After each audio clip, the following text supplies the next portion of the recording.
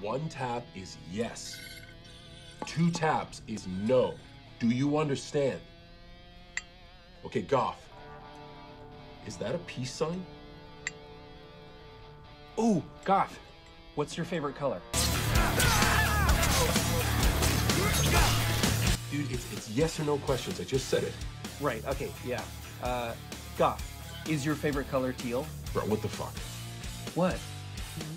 Let's take a moment and break the ice.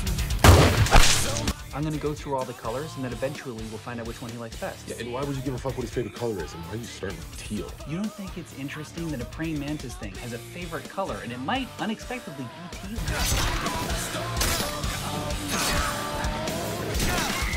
That is mildly interesting, but he just drew a peace sign on the jar. Don't we want to see what's up with that? Yes, we do. Goth, why did you put a peace sign on the jar? Yes or no? It's yes or no. It's only fucking yes or no question.